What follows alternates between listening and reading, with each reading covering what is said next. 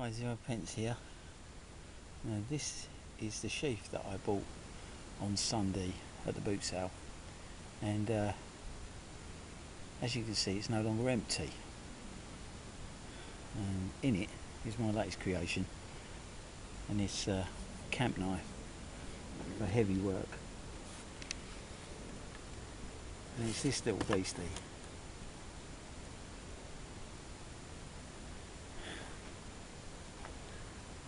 And if you can pick that up,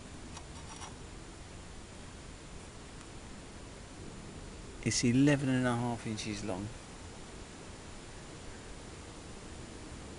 It weighs £1 5 ounces. The sheath weighs 5 ounces. So the whole lot combined is £1 10 ounces. And she's a beast.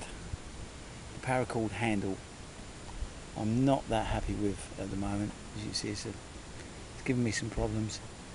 So there will be a composite handle going on that, I think. Maybe a wood one, I'm not sure yet, but I just wanted to see the overall look of it and appearance. I think it looks quite nice. I do like the green on it, and hopefully can come up with something that will make it look just as good. There are other ways of wrapping paracord. May try one of those with a cross weave, don't know yet, but there it is.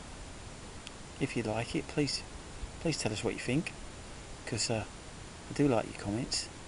And as I say, there it is. I'm going to do a proper field test on it, and it's got a really good edge on it at the moment, but I want better, and I want it to be a little bit more polished than it is, because this is the first large stainless steel knife I've ever made, and thought I'd like to make it look really good.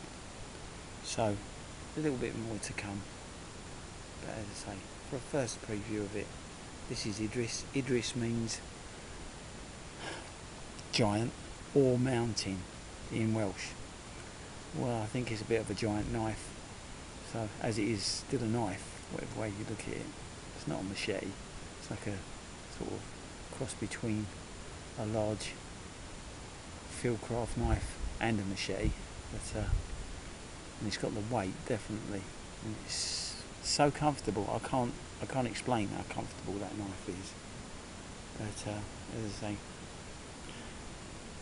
I always wanted to make this pattern larger, as I made one for Matt Tightwad. Well, he bought one off me that I made in that pattern, and he likes it, so hopefully this one will be just as good. And that's all I have to say for now on it. So, Zero Pence, thanks for watching, I hope you enjoy it. See you later.